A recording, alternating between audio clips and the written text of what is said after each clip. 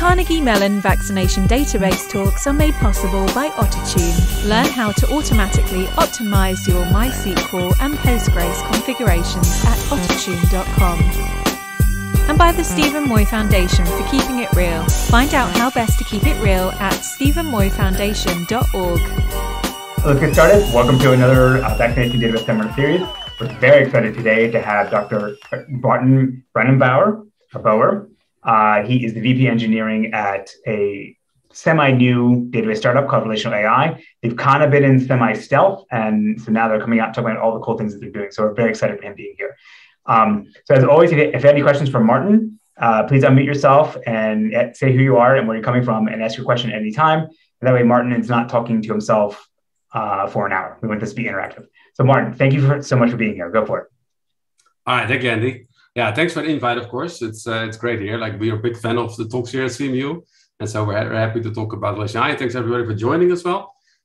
So like Andy said, I'm the VP of Engineering at RelationalAI. So I will be presenting, but of course, it's all work for my team. And it's a great team. We're very happy. And there's many of them on the call here as well. So enjoy that too. Okay. All right. So what do we do? So RelationalAI is building a database system for intelligent data apps. Now, let's unpack what that means. So intelligent data apps are typically built on the modern data stack, and they include predictive and prescriptive analytics, which is machine learning optimization. So we think that intelligent data apps are best implemented on the relational knowledge graph. There's really not a database system out there that you can use that is designed from the ground up to manage knowledge graphs at scale. And that's what we work on. So let's first briefly talk about what the modern data stack is. So the modern data stack kind of captures the next step after the industry went to cloud computing. Like, when it first moved, there was a lot of infrastructure that was designed really to be on-premise, and it just was moved to the cloud, and it just happened to be run on the clouds, but it was not really architected for it. So systems like Postgres or Oracle or something like that. So in the last 6-7 years, there's been a movement to get these systems to be cloud native. And then the cloud data platforms arrived, in particular, for example, Snowflake.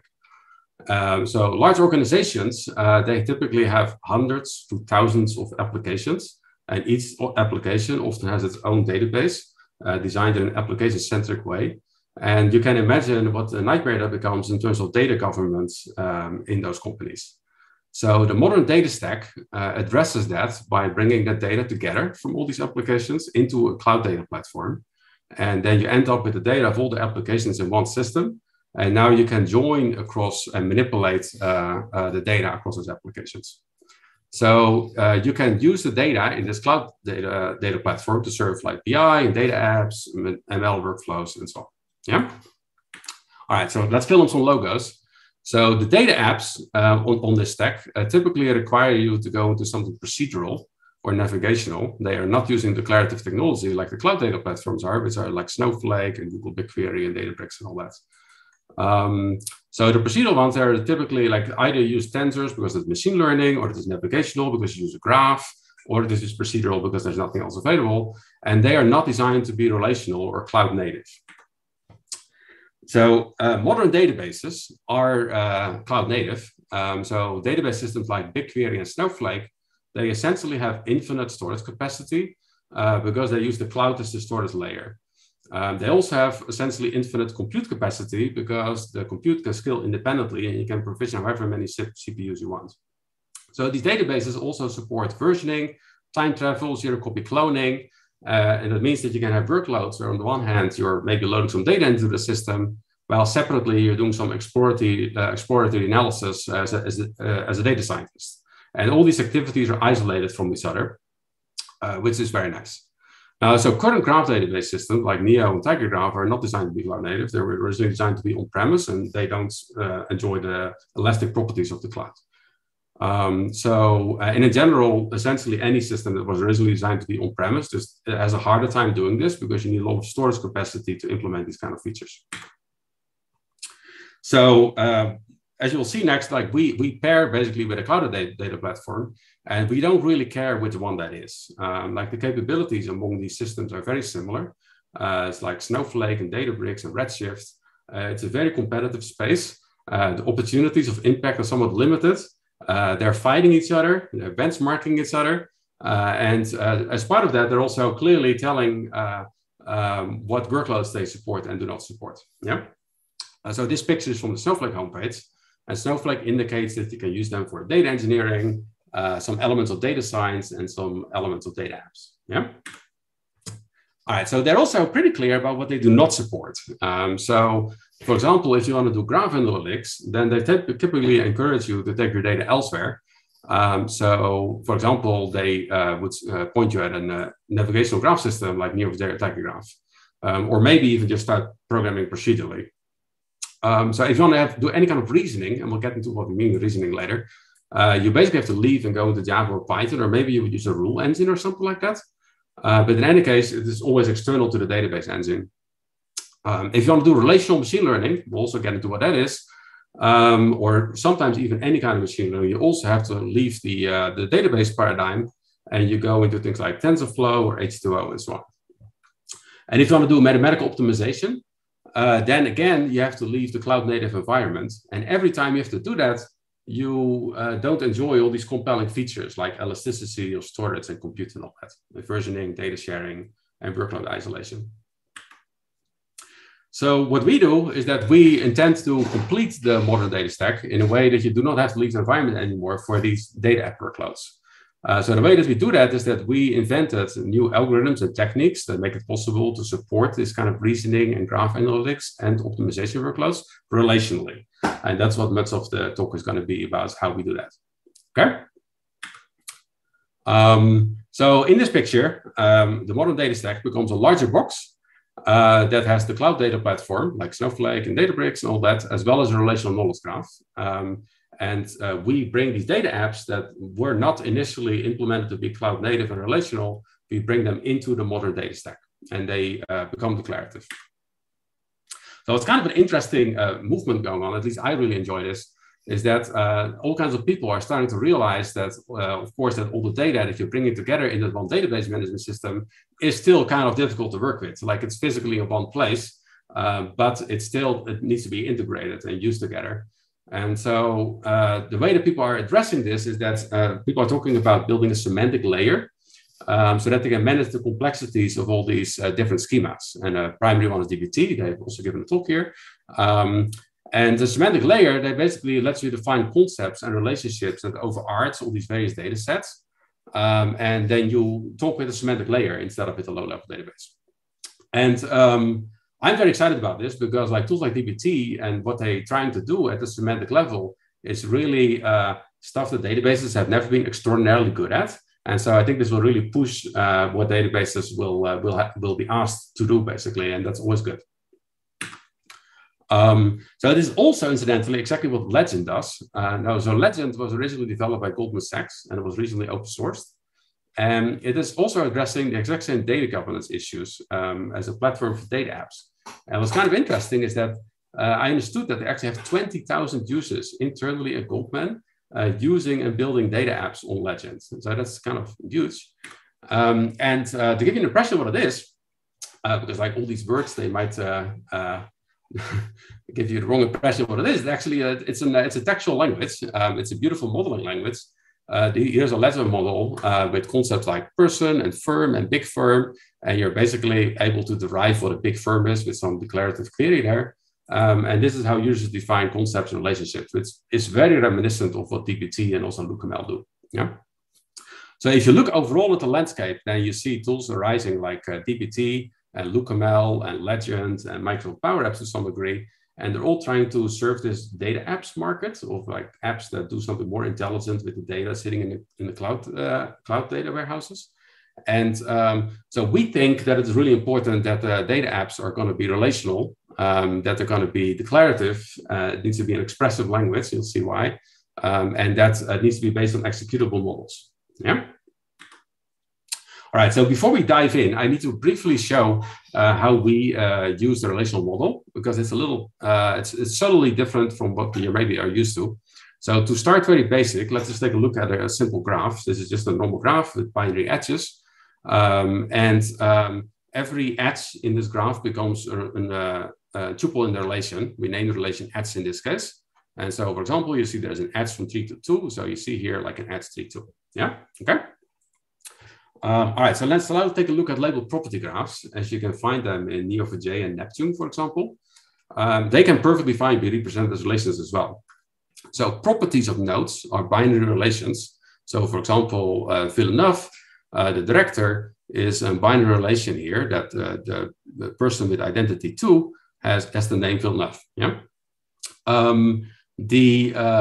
Labels are unary relations, like let's say a director is, for example, this here, yeah, and actor is there, the edges, like directed and acted, they become binary relations. So let's say there is a relation from 1 to 3 there, yeah, it's 1 to 3.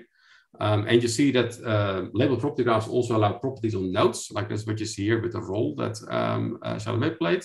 And he played in movie, actor 1 in movie 3 played the role of Paul Atreides. Yeah. Okay, so that is label property graphs as relations. So let's take a look at tables. If I would ask you to take this table here and make a graph out of it, then I would guess you come up with something like this probably. Right? So you make this is the primary key. So you make a node out of that, order 1 and order 2, and you link it with edges to the different things that come up. Yeah. If you map that back to the pictures that I just was showing you, then you basically get this, right? So you have a customer. The customer of order 1 is 500. The customer of order 2 is 23. The date of order 1 and 2 is this, and the price is 75 and 43. Yeah. So this is exactly how we model SQL tables. We try to model them more graph-like. And in a sense, the way that we see SQL tables, it's kind of like a modularity construct, really, is that it groups a bunch of relations together that share the same primary key. Yeah. Okay. All right. Now let's go to vectors and tensors. So vectors can be modeled as relations as well.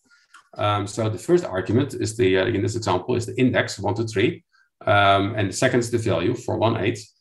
And similarly, matrices are ternary relations. So you have 2 indexes now, right? 1, 1, minus 1, 3, and all that. And so what it really highlights is that the relational model is very universal, actually, right? You can virtually model anything in it. This basically leaves the challenge is that, okay, of course, it does need to efficiently be implemented, right? So the logic is not the problem necessarily. The implementation is maybe a challenge, yeah? Okay.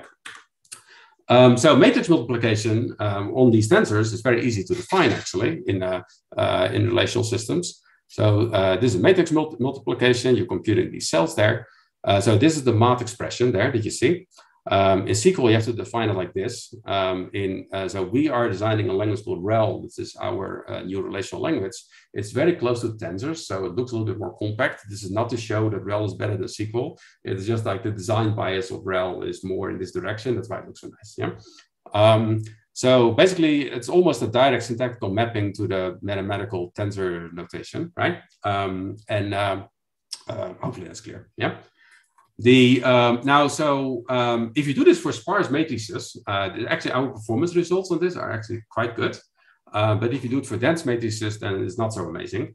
But then the challenge, I think, to the relational systems is that it's data independence, right? So the logic is independent from the system implementation, and they should innovate to implement these dense tensors efficiently, which is exactly Cott's point. Sorry, quick question. Like the REL programming language, that's what you would expose to somebody that was using relational AI, or this is something that you guys maintain internally, and there's a higher level language above this?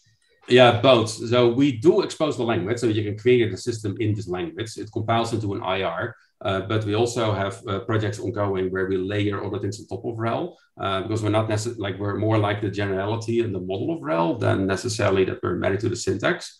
Both basically. Yeah. So like the REL, that's the level that you guys then reason about before you go to the IR. Yes. Okay. Yeah. All right. So, like I said, so this is basically the original point of Cott.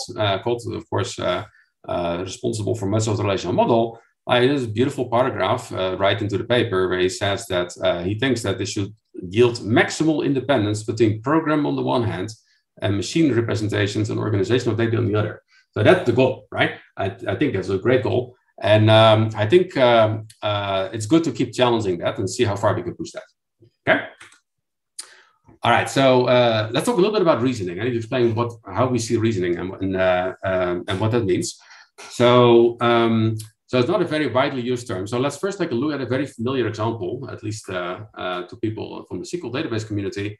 Imagine that you want to develop an intelligent data app for an order database, like it could be TPCH or it could be Northwind or something like that. And you may want to include some analytical features, like maybe tracking a metric for the average charts on users or something like that. Now, it's kind of interesting. Like, this is actually where the problem already starts, because the TPCH schema does not actually define charts. It's only used as a term in the description of the queries. And it's not actually like a formally defined concept otherwise. It's kind of interesting that the order table does actually have a total price, which turns out is actually the charts if you sum up the charts from the line items. So it's kind of a computed column that is sitting in the order table that you could actually compute otherwise, which I think belongs in the semantic layer. That's the point where we're driving at. This is a pretty common issue. Like, we see this all the time, that data comes in that is partially computed, and then you have to go figure out the inconsistencies and all that, and what's actually real data and what is not real data. It's a very common issue. I enjoy it kind of that even TPCH is like the most simple benchmark that you can possibly pick on the schema size that already exposes like real issues in here. And in particular, like, let's say if you're trying to design a system and you actually don't define these terms somewhere, there's no way that you can nicely build some BI tool or use something that actually uses that terminology, right? Okay, so let's just go define these concepts and relations. So these are the rel definitions again. I'm gonna not actually explain the syntax much. I'm just gonna assume that you understand it, which I hope is true. Otherwise, let us know. And so we're defining these concepts for charts and being late and for revenue. And they are defined for, in this case, for orders as well as line items. So this is the line item one, this is the order one. Yeah. So these definitions can also be kind of understood if you think of this as a graph again. Yeah, so we go back to the table discussion in the model. You can kind of think of these definitions as introducing new edges and node labels. Like maybe this purple one is, for example, could be these are the late orders, let's say. Yeah. Okay. All right, and these definitions, they form a dependency graph. This one is a simple one, but it is dependencies. And this is very similar to what you see in DBT or Legend or LookML. Yeah, okay. All right, so this knowledge that we have just defined is to really play an active role in the semantic layer to form this relational knowledge graph. And it needs to be accurate and up to date. So let's say if the underlying graph changes, like let's say an edge gets inserted, that might have completely different effects on the knowledge that is defined. And so you would expect that to be propagated. Like, for example, maybe this edge is no longer there and goes away and the other one becomes purple. Yeah, okay. All right, so this is basically what we do. And we do this at very large scale. Like applications for our current RelationalAI customers have thousands of derived relationships defined. The dependencies of logic are complicated. There's a foundation of the system in Datalog. This is basically the underlying IR somewhere. And we support mutual dependencies between these relationships. And we use recursive evaluation methods for that. The recursion also allows general aggregation and negation, which is very important because almost anything in a graph uses aggregation. Yeah. All right, so I can't really illustrate the complexity of the logic very well. First of all, the logic is confidential for our customers. And second, it would to be too much. So we decided to make a dependency graph for the application logic of our customers. So this is an application in text analysis. This is not the actual data in the application. This is the code. Okay, this is the dependency graph of the code. And these are all, every dot is a node that is a relation. And the edges are the dependencies between the relations. So clearly, this is kind of large. As a user, you don't have to understand this. It's more to understand, to explain the sheer size of the thing, then that is something that you need to comprehend. Yeah. And this, by the way, like this application, like it places for this customer a few million lines of procedural code that they were writing. So though it's big, it is much smaller than what they originally were imagining. So this is also kind of a cool example. So zooming in on the previous graph, you'll find all kinds of strongly connected components, which are recursive, right? So here you see a strongly connected component, and every node in this graph is a definition, a view definition, and they're all recursively dependent on each other. Yeah. And then you have really dense nodes as well. So this is one node in the graph that there's a crazy number of outgoing edges. I don't know what it is actually. We just found it in the dependency graph. And so this really shows like the machinery that you need to evaluate as well. Like even at the data level, some graph systems would not actually support these kind of dense nodes very well, let alone at the code level. Yeah. All right. So if you have these ginormous models, then eagerly maintaining the model is not a good idea. Like if you have like a few thousand relations, if anytime you update, you go check if everything needs to update, that's not a good idea. So relational AI is entirely demand driven. So computations happen only when they are needed. So the user asks for something, let's say, and it triggers computations in the graph. And the architecture of this is really cool. It's based actually on programming language research for compilers. That are designed to be used in IDEs. There has been a progression in compiler construction from batch to responsive incremental compilers that while you're typing, recompute their stuff in the IDE, which is exactly what a database also needs. And so that's what we use. It's kind of like a build system. So there is dependency tracking, memorization, cache invalidation, all kind of stuff happening. So the framework that we use for this is called Salsa. We open sourced it, so you can use it. And there are a couple of talks about it. One is actually not from us, it's from the Rust predecessor of Salsa. It's a great talk. I would highly recommend it. The other one is by our team members, Nathan. Yeah. And also underlying, yeah, go ahead. I think at a high level, like this is like this incrementality and like sort of this approach, this is facilitated because of things like dbt or Ledger, where now instead of like getting one-off ad hoc queries in Tableau, people are telling you, declaring ahead of time, like what exactly they want, and therefore you can take advantage of that and compile stuff. Yeah. All right, we have a question in chat. Aaron, if you want to unmute yourself. Yeah, so you mentioned that it's demand driven. So how are you deciding when you should cache values versus it's cheaper to just recalculate things each time you need them? Right. So the caching decisions is currently by us, let's say. So we decide at the code level what is cached. So we know the system, let's say, we pick that. We could make the wrong decisions, of course. And then we do have profilers for this as well. So that can help us understand the overall performance. And the way that we envision this is that basically, like in print, it's kind of like deferred view maintenance, if it rings a bell, right? So like, let's say the views could be deferred. Let's say in the background, outside of transactions, we can start updating everything already and preparing for future transactions that may happen. And you can even imagine in a really crazy scenario that we start using machine learning to predict what people are going to ask for at what point in time and actually bring those views up to date and all that. But like architecturally, what we cache is in our codes is we make the decisions right now, but it would be interesting to do it differently. Yeah. Pete has a question. I got a question. Can you hear me? Yeah. Okay, so really two questions. So one is that I looked at your declaration of the data. It looks very similar to RDF. Am I wrong over there? No, you're not. So like it's similar, but also different. So RDF does triples, right? And only triples. We do arbitrary arity relations. So you can do 1, 2, 3, 4, 5, and so on. That's a little bit more flexible. So let's say if you have temporal data in particular, that is much easier to model in our system than in RDF. It is also somewhat similar though, in the sense that RDF allows you to have very convenient schema level queries, like you can do generic queries over the RDF graph, and we support that as well. So there are some kind of conceptual similarities, but we are slightly more general in the data model. Okay, so then you showed the matrix data type. So are you really using this data model for matrices? At the application logic level, yes. Yeah, so that was the point I was trying to make, is that, like, let's say, if we go back here, like, if you look at this, like, it's certainly not convenient, like the way it's written here. But there is no redundant information in there. Like, you really need all of this to some degree, right? Maybe you might want to know that there's no index missing or something like that, but this is really it. And so now this is not necessarily how you want to implement it. So you might want to have like dense data structures in your runtime to actually support this effectively. But yes, we are trying to do that. Yes, that's the AI, relational AI. Yeah. Okay, so then if you compare it with the system like SystemML that really focused on this one, and it does have optimizer and all that because it's declarative, do you think that you guys can beat that? Or I don't know. Like, I've never used SysML nor benchmarked against it. I've read about it. I know a little bit about it, but not too much. So I don't really want to say too much about it. But like, we are more general system probably, in the sense that we also try to support other workloads.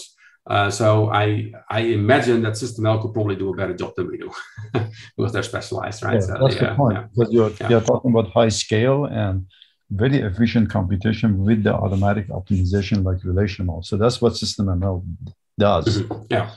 Okay. I'm sure it's a great system. We also try to do other workloads. So yeah. Okay, thank you. Yeah. All right. Where was I? I was here. Incrementality. Okay. All right. Okay. So briefly to summarize the reasoning stuff and how we position ourselves, or at least what our vision is that from our perspective, like reasoning really subsumes and captures basically application logic that is currently still written procedurally in languages like Python and Java. So we've all been conditioned to build our applications in the split brain architecture. And part of the application is defined in a database, usually a SQL database. And then the rest of the application is written client-side in Java or C# or something. And what the app is trying to do is completely not in one place, and there's no good overview. And so you cannot optimize across those parts. And the database like doesn't really understand what's happening. It's like, that's the dog picture, like it's like blah, blah, blah, blah, blah, read this, let's say, right? So we think it's about time that the app logic is actually expressed relationally and that it's executed by a database. So bringing the app logic to the database makes it possible for one system to manage the semantics, the integrity, and the resources that the application needs. So we've been working towards this kind of solution already, also before RelationalAI already, and it's getting more and more successful, I think. And so in particular, in the latest iterations, like we have seen that some of our applications get like a 10 to 100 times reduction in complexity in the code bases. So. Yeah. All right. Okay. So let's get a little bit more technical. We're going to dive into object storage and how we store data. Okay. All right. So this is the high-level picture. The high-level storage management is very similar to other cloud data systems. This is not intended to be surprising in any way. So we use cloud object storage for durable storage here, and we use ephemeral disks and RAM for caching. We support workloads that are larger than memory as well as larger than disk, and then we just effect to the object storage and handle it, and then might load it later. So the way we kind of are a blend of, let's say, Snowflake-like IDs and Umbra Leanstore IDs. Umbra Leanstore is a system that is designed to have in-memory performance while still performing out of core, and we try very hard to be at that level. So now, so write databases are immutable. Which means that data is never changed in place, right? But the key difference with other systems is that actually the entire database is immutable, including the catalog, and it is versioned in the same way. So if you look at Iceberg or Snowflake, then they version individual tables, but they don't version the overall catalog itself in the same way. So in this picture, what you see here is that you see here a catalog. This is what this thing is supposed to show, with some B-trees for relation A, B, and C. And there is a highly available key value store that we use with strong consistency that has a pointer to the root of the database. Okay. And the database is called demo. So now if we execute a transaction C, and it changes something in C, then we're gonna, of course, we need to insert that into C, but C is an immutable data structure. It is write optimized though. And that is why the changes of C land in some buffer that is somewhere in the B tree. We use B epsilon trees. There are papers written about that. They're pretty good. What happens is also that in the key value store, the root pointer for this database now points into here. Okay. So note, of course, that the previous database is not modified. And read-only transactions that were running on that database can just continue without any concern, really. It still exists entirely as is. Okay. All right. So now next, maybe the user decided to take a snapshot of the current database and keep that version around under some other name, right? It created that thing. So in our system, this is strictly an O1 operation because the only thing you're copying is the pointer. And it supports like concurrent schema changes in full generality. It's very important to us because knowledge graphs are very dynamic. A lot of schema changes are happening. And so this needs to be supported really well. So if the previous database is no longer used, then at some point it may be garbage collected.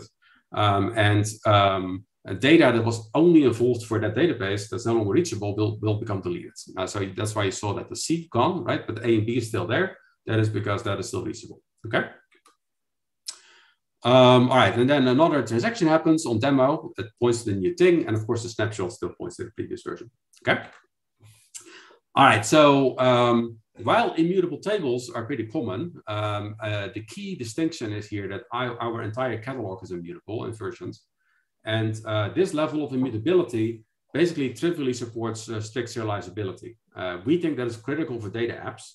There has been some research on that, in particular by Peter Baylis, who has been looking into isolation levels and potential violations and problems that arise with a split brain setting. And we think it's very important to keep that isolation level. So read workloads do not need to acquire locks because the data is immutable. So why would you lock anything? And there's also no coordination whatsoever needed with any other engine that may be running. And so we scale really well for read workloads. You can basically spin up however many CPUs you want and do read-only workload on it. Like I already said, cloning is a true O1 operation. That's great. So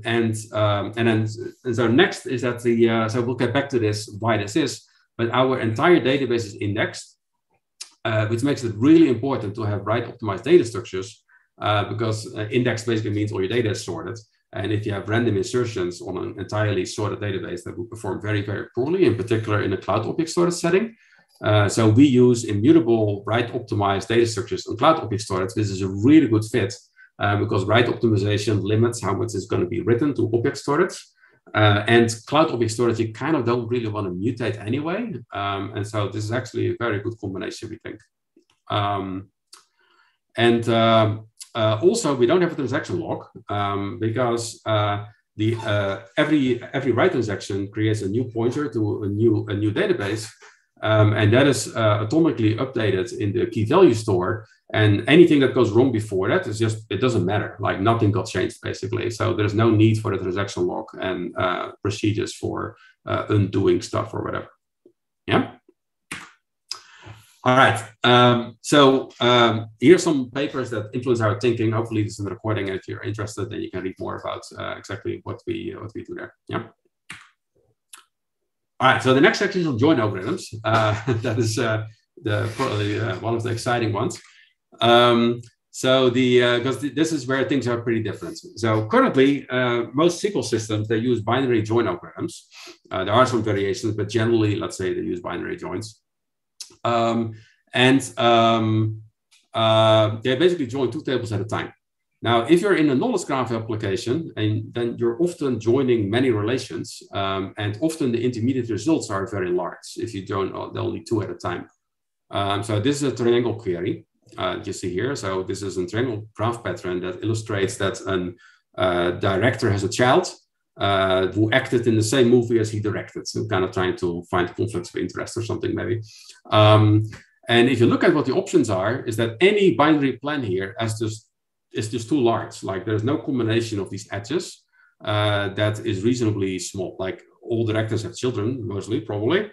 Every director has every movie has directors and actors, and every actor has parents. So there's really no two that you can pick that actually has a reasonably small result. Yeah.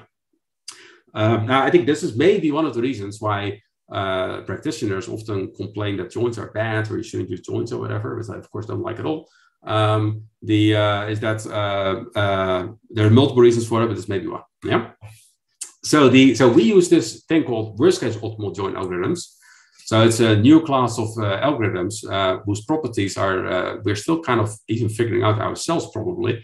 Like we kind of just keep discovering new interesting insights of what you can do with these algorithms that are very interesting. So I'm actually going to show it from a few angles, which hopefully will make it more clear what the point is of worst case optimal joins. So the first angle is sparsity. I think that's usually how it is shown. The second is we're going to look at subqueries, correlated subqueries, and then the third is index selection. All right, so first sparsity. I'm gonna not spend too much time on this because otherwise I'm going to get to other interesting parts.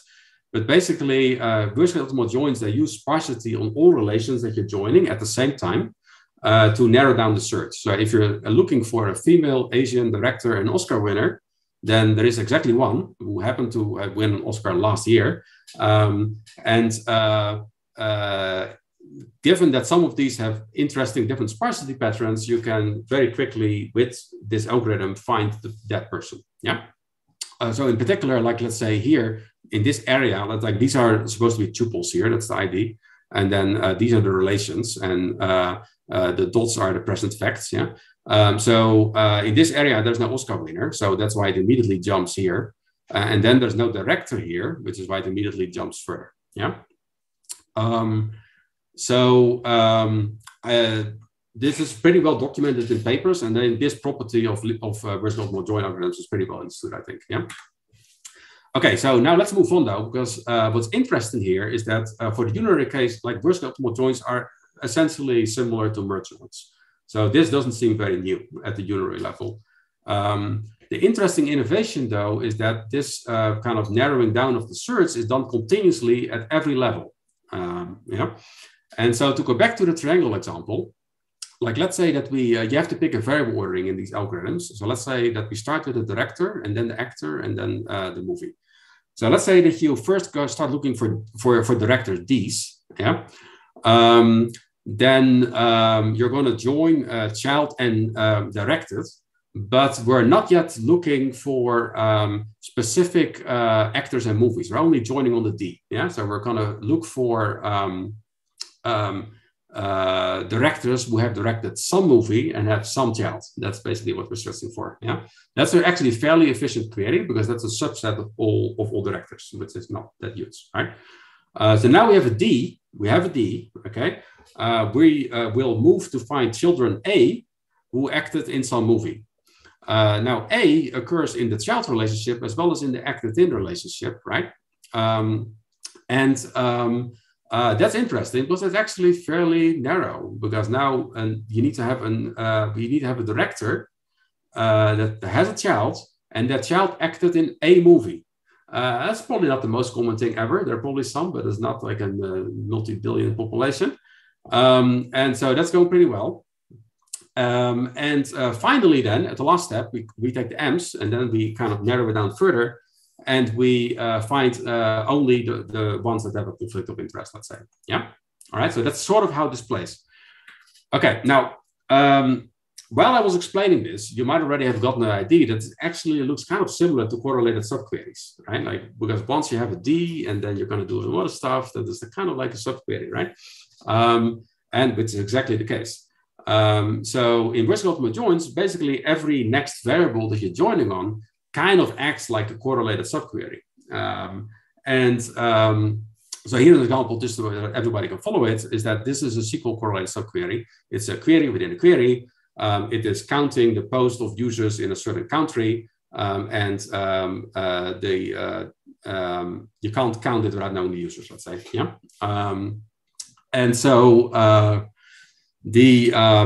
Like you can evaluate this in various ways. Like the best thing to do in SQL systems is to decorrelate it. You actually analyze this very hard, and then you find a way to execute it, which is not a nested subquery. Basically, that's sort of what you're supposed to do. And that's trying to avoid a nested loop one. A nested loop one is where you go over the outer query, and for every tuple, you go into the inner query. That is typically expensive. You could also like first evaluate the subquery and then maybe overcalculate. That's also very risky, of course. Okay. Now, so in RelationalAI, we use two complementary methods to handle this. So one is that if the subquery is not correlated, we use a completely different part of the system. It's the semantic optimizer, and it will already optimize that away and do something entirely different for it. So let's just ignore that. So for the correlated queries, it's really interesting because vertical optimal joins are really a correlated join device. That's how I like to think about it. Yeah. So they are good at correlated queries. And I'll start explaining a little bit why that is. Yeah. But basically, the next point is that they're not only correlated join devices, they're also indexing devices. And together, that is a great solution for correlated subqueries. So let's go into the indexing because that combined with the other thing explains it. Yeah. So for SQL systems, and well, many other systems, of course, not necessarily SQL only, is that selecting the right indexes is a very hard problem. It's not really solved. It's hard for users. You need to understand your workload. Auto tuning tools exist, but they usually play an advisory role, and then you still need to make your own decisions. But at our scale, like with this graph that I just showed you, like there's no way that our users are manually going to select indexes, right? So that's just not going to work. So we need something different, more robust to writing large quantities of logic. The way that we recast the problem is that we automatically create an index on every relation in the system. That's why I said earlier that the database is entirely indexed. And because the schemas are graph-like, even if they actually represent tables, right? The relations are very narrow. They're typically only like arity 1 to 3 or something like that, which is like an RDF triple, right? And RDF triples, they do the same thing actually in RDF systems. They typically index the entire database for the combinations of the triple. So given these indexes, RelationalAI join is essentially a device to make an arbitrary composite index. So we make all these little building blocks indexes, and then on top of that, you can make any composite index. And that is, of course, very powerful. Yeah. Okay. So that's exactly why RelationalAI joins do so good at graph patterns, because that's exactly what graph patterns are typically, right? You have some things, some properties or nodes that you're selecting, which exactly meets these criteria. So as an example, to understand this, is this is a graph with some information on cars. You have 2 cars, one is a Jeep and one is a Ford, and an Escape and a Cherokee, right?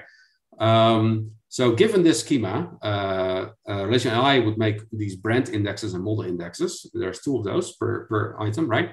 And those are the building blocks for the composite indexes. And then all these other indexes, they're created on the fly for free when necessary. There exist for all the combinations of the properties.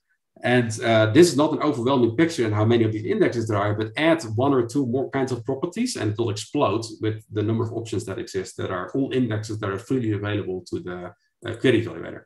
Yeah. All right, so I think that's a key point of RelationalAI joins. Now, how do we implement all this stuff? This is the classic story about query evaluators. There are kind of 3 variations that you can do. You can do a classic tuple at a time interpreter, which is low latency but has high overhead per tuple. You can do a compiler, which is high latency and high latency and good performance per tuple, right? And then you can do a vectorized interpreter, which amortizes the cost of the interpretation, and that has the sort of the best of both worlds. Now, these are amazing. However, nobody has yet figured out how to vectorize and RelationalAI join. There are people working on it, but it's not yet successful. So what we do is that we have a compiler and a vectorized interpreter, and they work together. They're implemented in this language called Julia, which is an interesting language because it's very high level, but also allows for system programming. And this kind of helps with the maintenance concerns that typically exist when you have these multiple backends, because Julia is very good at compiling and inlining and optimizing stuff. And so we can implement this at a fairly high level and actually share much of the infrastructure that is behind these stacks. Yeah. And what's interesting is that we have designed this that actually these can be embedded. So the compiler can actually be invoked from within the vectorized interpreter. And so you can actually have a query plan that on the outermost is a vectorized query, but innermost solves some RelationalAI join parts, basically. Yeah. All right, now there's one more innovation. I think Aaron's got a question about the Julia stuff. Go ask now. Do you end up with an explosion of types because the Julia compiler is trying to like compile a new type for every schema you could possibly get? Right. Blow out your iCache all the time. Yeah, clearly, you know, Julia. Yeah. So Julia is we exploit this, of course, to some degree. Like we want this, like we actually exploit the type system.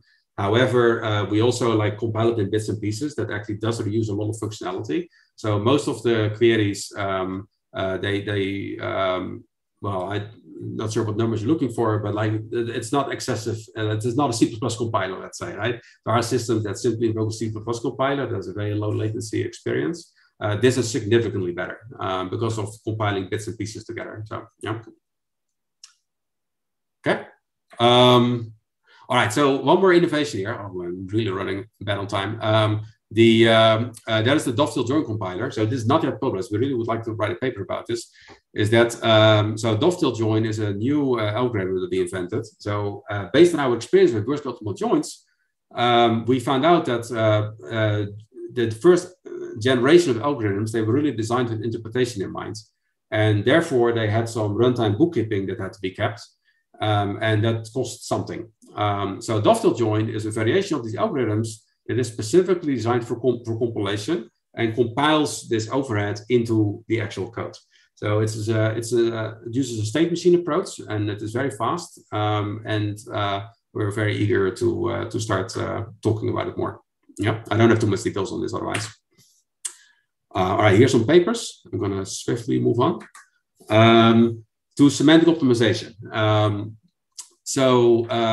Semantic optimization is a high-level optimizer, the idea is very simple. Let's say you have a REL model and REL application logic. You have some knowledge. I'll show you what that is.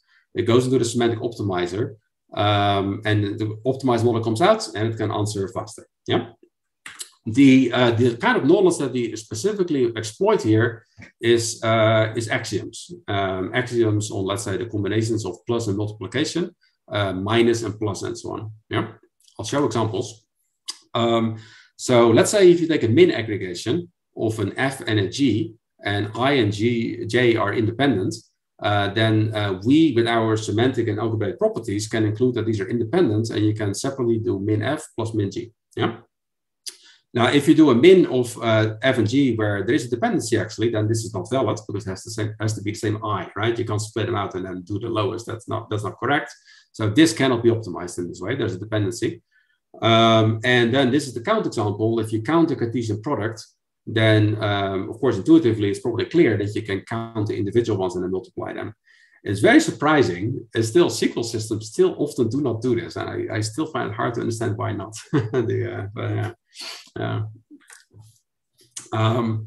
All right, so now you might think, maybe at first glance, you might say, oh, well, okay, cool, but seems very syntactic. I can do that too, right?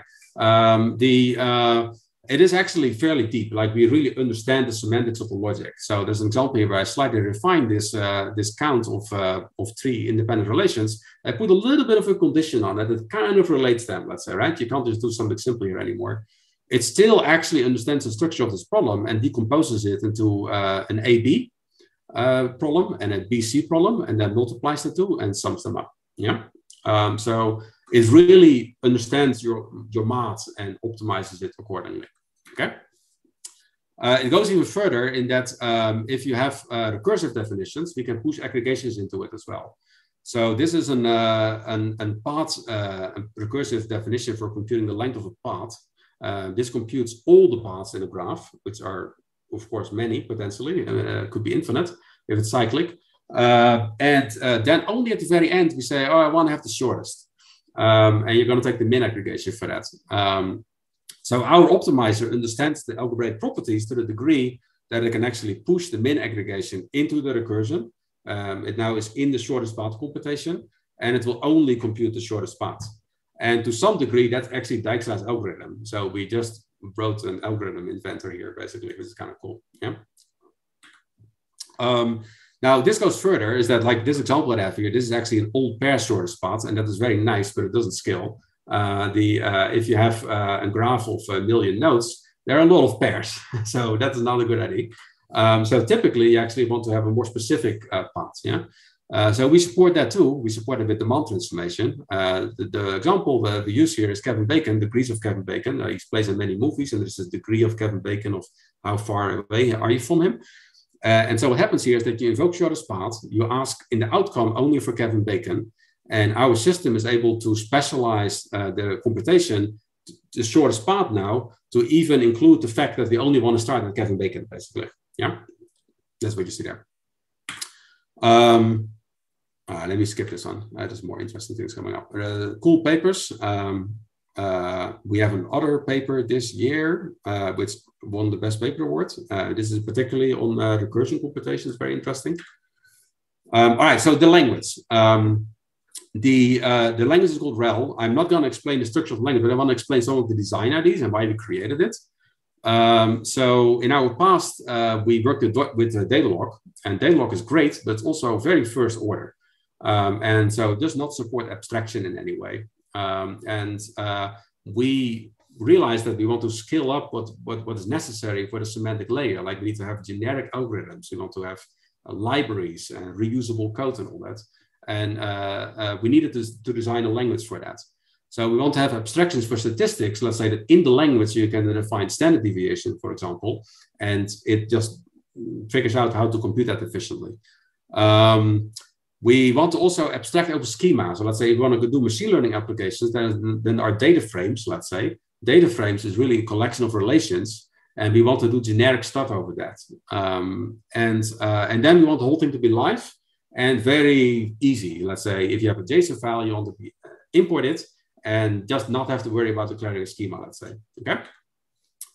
All right, so just some quick examples, like from the standard library, there's a file with like 6,000 lines of logic that defines all these abstractions. So there's relational algebra abstractions, statistics stuff, and algebraic properties. I'll move on, yeah, because there's two more interesting stuff later. This is the graph analytics library. So this is generically defined as a library that you just can instantiate from your application. It's not a template. You don't have to copy it or whatever. You don't have to change it.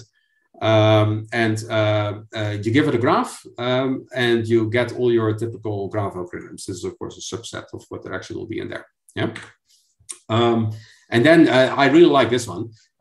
So like I mentioned, this data frame features example is like features is really a set of relations, and it's really interesting to see data scientists work and see what their needs are in their workflow. They really want to see all the statistics about all the relations in their data frame. That is what Describe does. Yeah, there's no SQL system that really does that, where you give it a whole bunch of tables and it gives you statistics about it. Rel supports that kind of abstraction. So you can Describe is actually defined in the language, in the library. It does some meta programming over the parameters that come in and then generates all the right aggregations for you. And that's exactly what's happening here. So this is the penguin set.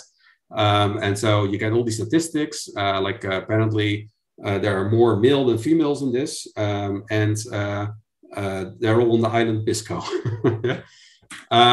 Okay. All right, we also have integrity constraints. They're very powerful, but I want to show other stuff, so I'm going to move on. We also have incremental computation. I'm also going to go over that very quickly. Like basically all these concepts and relations that we defined, we can't evaluate them from scratch all the time. We use incremental methods for that. We are friends with Frank McSherry. We love his work, so we use differential data flow in the general case, and then we optimize to special cases. Yeah, that's basically what we do, and then I can skip all of this. Yeah. Okay, well, I want to do this part in particular, relational machine learning.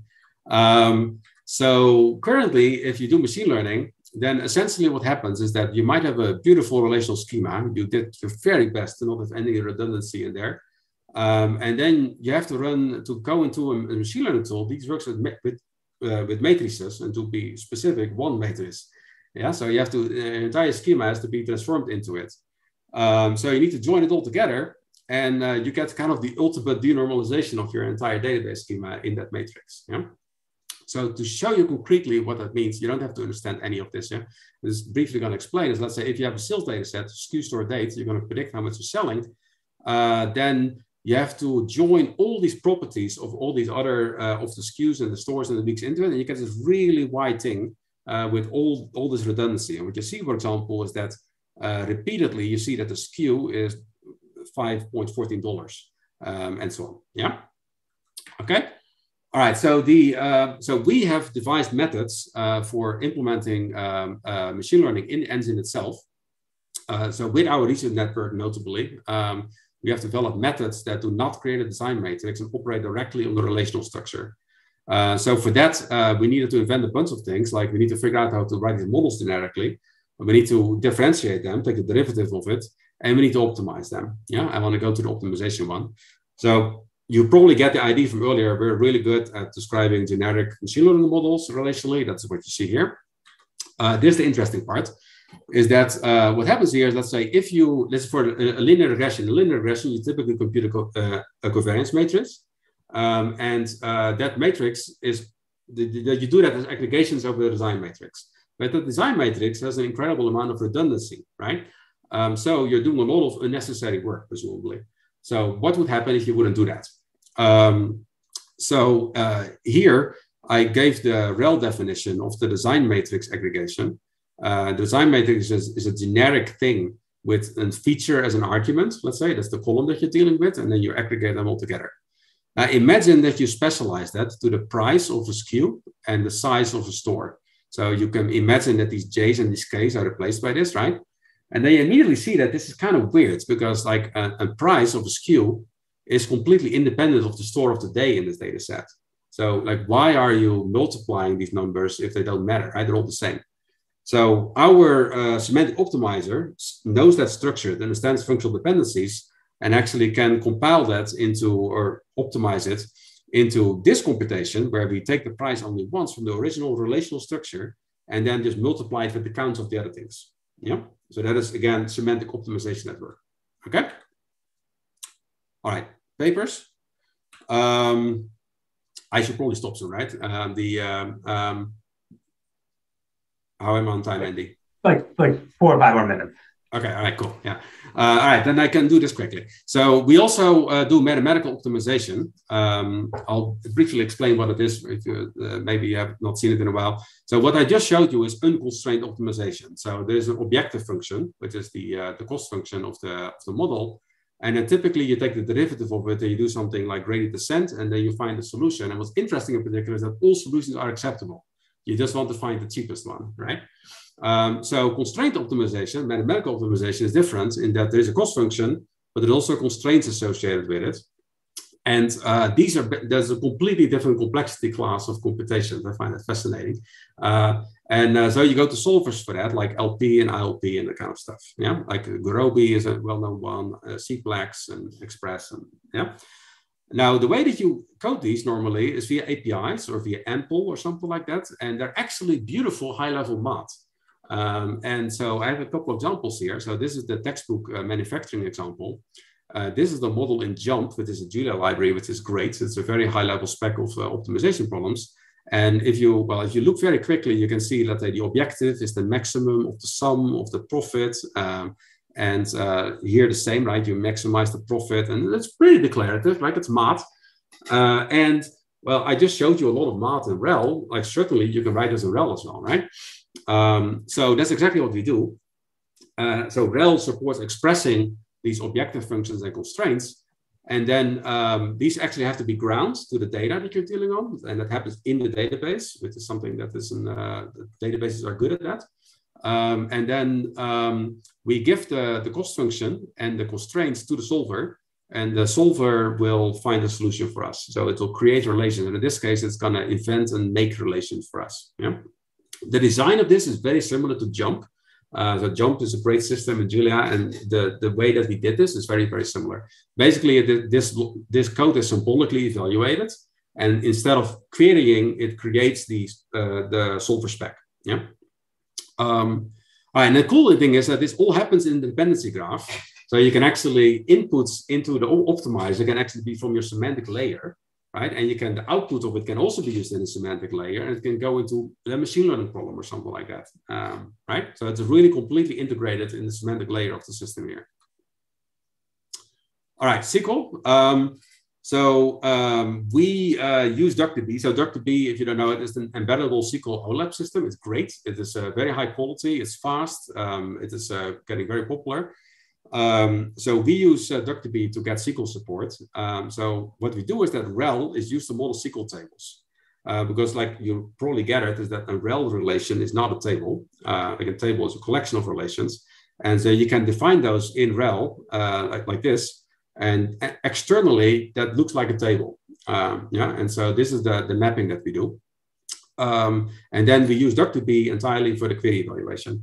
And what's kind of cool about this is that because you define it in this way, you can actually compute an individual column, right? So you're not stuck with, let's say, in SQL, you can only do like tables or views, but you can't put one view column in a table. But because we actually have decomposed the table in these separate things, we can actually do that. So you can actually compute the columns into a table that otherwise has data. So we did look at some other approaches. I'm happy to talk about our decision process, but I'm running out of time, of course. So DuckDB is as in the foundation now, and we are members of that foundation, and we really like working with these guys. I had a recap, but I'm really low on time, so let me not spend too much time here. Basically, like you learned about reasoning, immutable databases. We do vectorization, vertical optimal joins, semantic optimization, incrementality. We have a language, REL, relational machine learning, mathematical optimization, and SQL. Yeah. So like Andy already asked at the beginning, we have 125 people. It's really cool to see how many different companies they come from. It's really interesting to work with people with so many different experiences. We have investors. We have Bob Merglia, who is also an investor. I think he's on the call maybe. And we have a research network. It's really great. Like we love working with the academic community. And we have some great people like Peter Bonds and Dan Altiano, Dan Sisho in our network that we work with and we regularly meet with to learn about, get advice and work together on research. That's it. I will clap and pass over. This is a lot to take in, very fascinating. So I guess we have time for 1 or 2 questions from the audience. Amol, if you want to go first. Yeah, I kind of share your sentiment there. There's a lot in this talk, and I have a whole bunch of questions. But let me ask a main one. I think Hung already answered my question in the chat, but I was curious as to how the different pieces here, like architecturally, fit together. You mentioned Julia for compilation, then you mentioned DuckDB for querying. You earlier mentioned vectorized execution. What does the architecture of the system overall look like? I should have included the picture or something like that. But basically, it is like our system is like beyond 95% Julia. So it's almost entirely Julia. There are very small pieces are in C or C++. Julia interfaces with C++ really well. The DuckDB people are working on a Julia library, and that is what we use basically. So that's also separately available to people who use Julia. Of course, DuckDB itself is written in, I guess C++, actually no, but I assume it's C++. But like we can interface with that perfectly fine. Yeah, that's basically it. So it's a single process. We have a buffer pool, like buffer pools across processes is not amazing. We have a pager that manages the memory. It is, so yeah, that's the architecture. It's we're working on distribution. It's in the lab, so that's ongoing. Yeah. Thanks. Do you want to ask a question? Can I ask my question? Go for it. Yes, go for it. Yeah, so I was wondering that how you partition the data across nodes, and particularly when you your correlated subquery. So every node has to reach the other nodes because you're kind of navigating. So it's an n-square problem. Yeah, well, so that's a good question. Like we don't have enough experience yet to really know how good our system is going to perform for some use cases. Like it is true, of course, that graph workloads are challenging to partition and distribute. There are very specialized systems that do that extraordinarily well. Like, let's say there's specialized triangle counting algorithms that distribute really well, right? So we will probably continue to innovate here. Like I'm going to go back to Kot and say, we can keep improving the system separate from your logic. But realistically, I do think there will be workloads that will be performing better or worse in an out-of-core setting. So the correlation is like the correlation is based on the query optimizer choices, and it can have awareness of this. So I do think we can manage some correlated subqueries pretty well. But yeah, and because the data is immutable, you can have multiple copies, right? There's not one node that owns anything or something like that. Yeah. So like you can replicate the data. So if it is only a replication problem, then that is not an issue. Yeah. So how big is your database here? Is it like a terabyte, 100 terabyte, petabyte? What is that? Well, it still remains to be seen what we're aiming for, really. I think we're definitely aiming for terabytes. I have no problem with a petabyte database if there are videos and images in there, which is commonly the case, of course. Like in principle, in the end, we only care about the data that's actively being used because it's all sitting in S3 and storage and it's indexed. So to some degree, the sky is the limit. But I think we're still early days in scaling up to very large data sets. So we have to see what we can handle really. So okay, got it. Yeah. Thank you. Yeah. My last question is again, I think the architecture diagram would be helpful. Are you guys trying to be like the data warehouse of record, or are you pulling things from Snowflake or Redshift, or how should we think about what it is? There was one little picture on that. That was the pairing thing. So we are not we're trying to complement the warehouses right now, right? Because they do a great job at having your data and retrieving it. And so we replicate it with CDC into our system, and then also go back. And we are focusing right now on the workloads that they do not support. And is there a quick example? What's something you guys can support that Logic Blocks couldn't support? That's a good question. Yeah. Well, so Logic Blocks was not cloud native in a sense because it was built on premise, so it couldn't scale out to larger nodes. We also really the biggest difference is probably the language, because the language is very expressive and general and library stuff and all the kind of stuff. It's a completely different programming experience, really. So the language and the cloud native, I would probably say, yeah.